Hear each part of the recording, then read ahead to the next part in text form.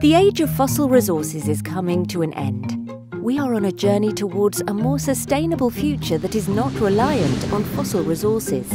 A future powered by a range of innovative lower-emission solutions that can help the world combat the climate crisis.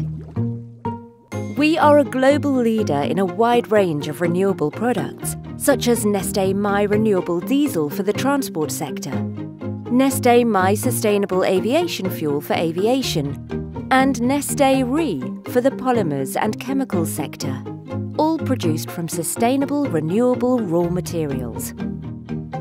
But what are they? We use a wide variety of sustainably produced and globally sourced raw materials at our refineries in Finland, the Netherlands and Singapore.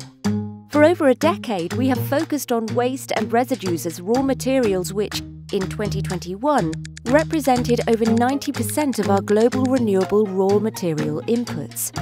Today, these include used cooking oil, collected, for example, from restaurants, animal fat from food industry waste that is unsuitable for human consumption, vegetable oil processing waste and residues, such as spent bleaching earth oil, fatty acid distillates, and remaining oil derived from effluent sludge, fish fat from fish processing waste that cannot be used as food, tall oil-based raw materials, sustainably sourced vegetable oils, as well as technical corn oil, a residue from ethanol production.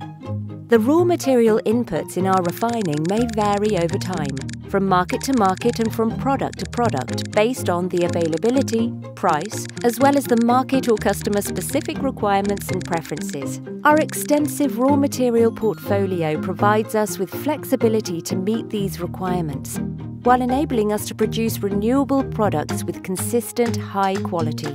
We continue to work towards increasing the availability of lower quality waste and residue raw materials, while developing technologies to diversify our portfolio with completely new types of raw materials, such as agricultural and forest harvesting waste and residues, and suitable renewable materials from municipal solid waste streams.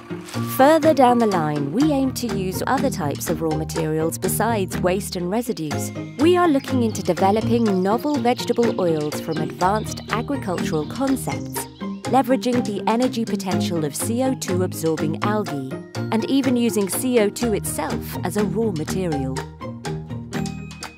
There is no time to lose in combating the climate crisis.